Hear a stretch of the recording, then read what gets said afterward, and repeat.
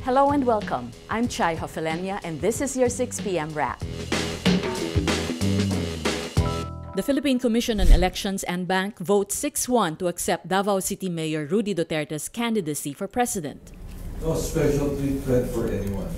We try to objectively assess each and every case. But again, I want to emphasize this is without prejudice to any disqualification cases that have been filed or may be filed against him. Comelec Chairman Andres Bautista says the decision does not affect the pending disqualification case against Martin Dino, whom Duterte is substituting for. But Comelec Commissioner Rowena Guanzon says the poll body should not have accepted Duterte's candidacy because of the pending disqualification case against him.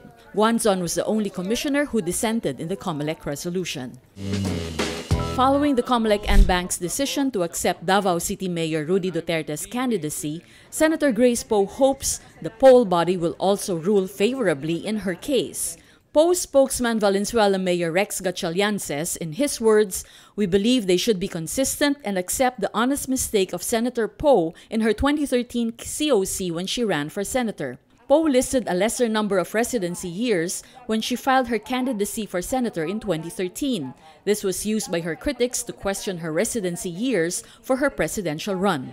Earlier, the Comelec 2nd Division ruled it cannot accept this error because it would pave the way for more candidates to escape responsibility. Wharton officials have spoken. Presidential candidate Mar Rojas is a graduate of the school.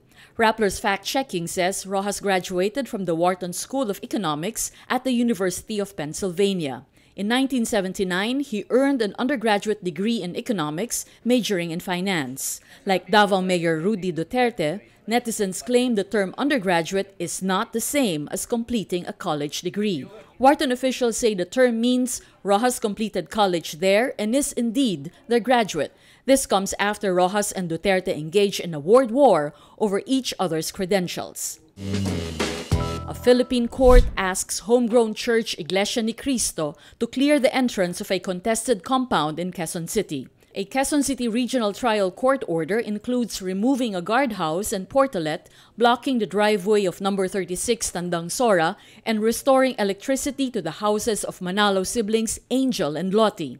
The court also asks Angel Manalo and Lottie Jimenez to submit within 20 days a list of residents and visitors to the compound. This comes after lawyer Trixie Angeles told the court workers entered the compound Tuesday to put up fences. Angel and Lottie claim the fences are an attempt to force them out of the compound. A court in Brazil orders telco providers nationwide to block popular messaging application WhatsApp for 2 days. This comes after the court said it asked WhatsApp several times to cooperate in a criminal investigation, but it repeatedly failed to comply. Authorities say they cannot disclose details of the criminal investigation because it is an ongoing case. WhatsApp founder and CEO Jan Koum says he is disappointed with Brazil's decision, calling it a short-sighted decision. That's your 6 p.m. wrap. Watch our updates daily at 12 noon and 6 p.m. I'm Chai Hofelenia. Remember, tomorrow begins today.